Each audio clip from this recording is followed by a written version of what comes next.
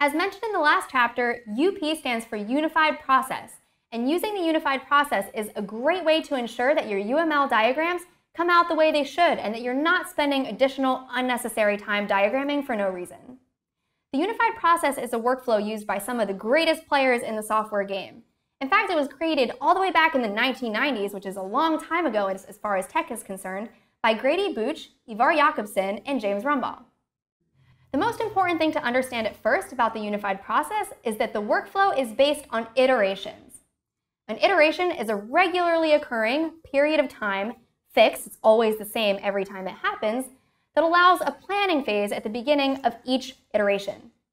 This means, let's say for example you work with 3-week iterations, at the beginning of each 3-week period you'll have a planning session in which you say, here's what we're going to build, here's what we're going to design, and here's what should happen by the end of the iteration.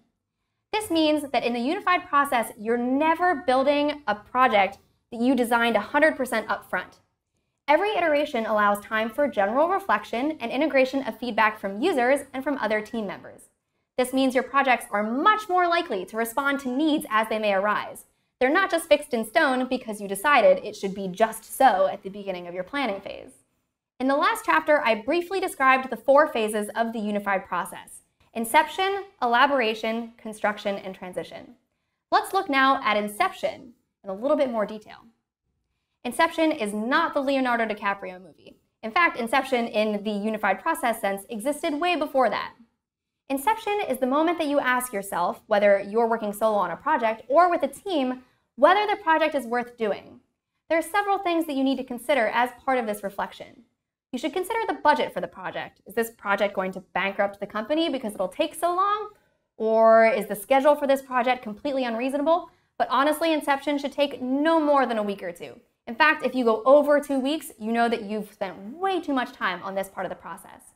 This is just a basically yes or no type reflection. Should we do it or should we not do it? Here's where the unified process can get pretty interesting.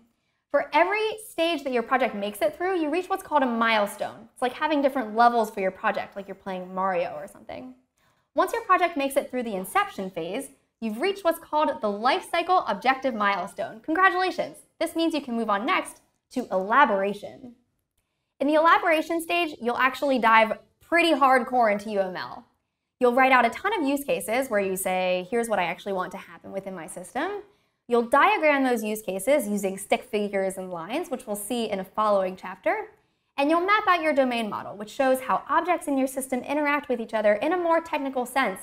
How many objects there are for another object, for example. This matters a lot once you start getting into database design. By the end of the elaboration phase, you should end up with 6 different items: core architecture, a relatively accurate schedule, risky elements on your radar, a ton of user and stakeholder feedback, use cases, and a started domain model.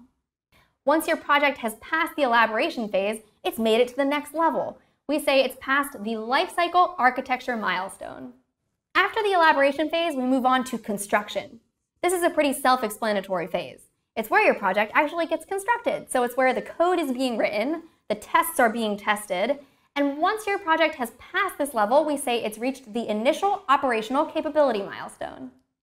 Lastly, your project will move into the transition phase. This is where the project is released out into the wide world. We say once a project has been released to its end users that it's passed the product release milestone. There's a lot less words in that milestone than in the previous ones. At this point, quality assurance is paramount.